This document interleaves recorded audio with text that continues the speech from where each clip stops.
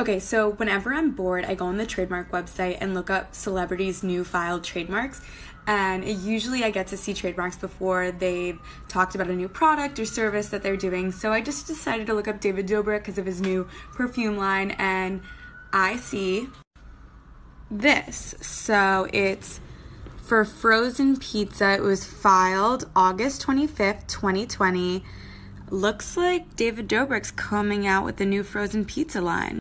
So if he wants to send me a Tesla or send me some hush money, feel free, Venmo me. Love you, David.